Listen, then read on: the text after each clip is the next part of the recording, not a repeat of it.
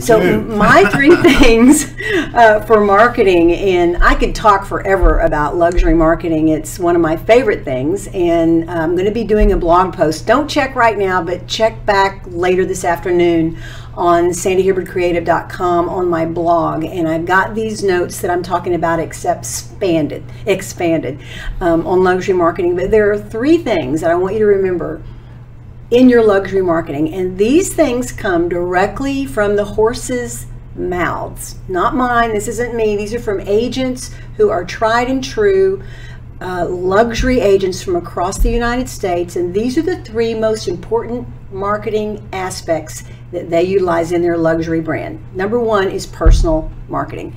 When you're building a brand, you have to put your best foot forward, always. You want to make it through the front door. And the way that you do that is by having a reputation precede you. Marketing yourself as a luxury agent begins long before you become one. You need to present yourself as someone who can totally be trusted if you want someone to trust you with a multi-million-dollar deal. So personal branding is key. Go back and look at your Facebook and Instagram posts. Make sure there's not any wild and crazy things on there that would kind of put a mark on that, because that's really important if you're going to be in this business. Second thing, and Robbie touched on this, is creative marketing. You've got to get into a creative space in building your luxury brand out from what you're doing, and it's crucial. Number one, staging. Things like staging that follows along with a whole luxury experience, in getting creative with how you're going to present a listing online, your online marketing, your printed pieces.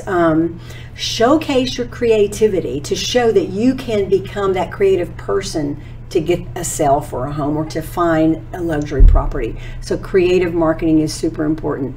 You want to also, if you're going to do in-house or open houses where people are actually coming, get creative with those.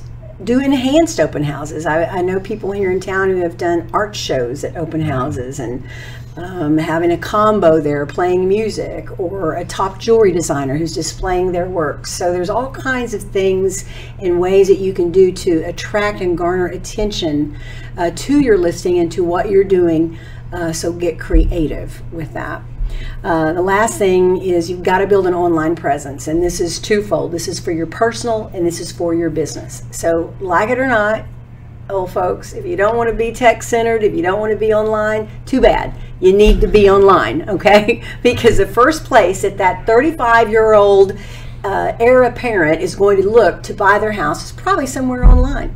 Will they find you? And if they do find you, what are they going to find? Do you have a website? Do you have great personal profiles on your social media? Are they representing you as the luxury person, as the person that they can trust and learn from? So these are just very basic things that you need to include and incorporate into your marketing. Creative thinking, creative marketing, online presence, and personalize your marketing so people can get to know you. And that's a wrap. Awesome. Great. Thanks, guys.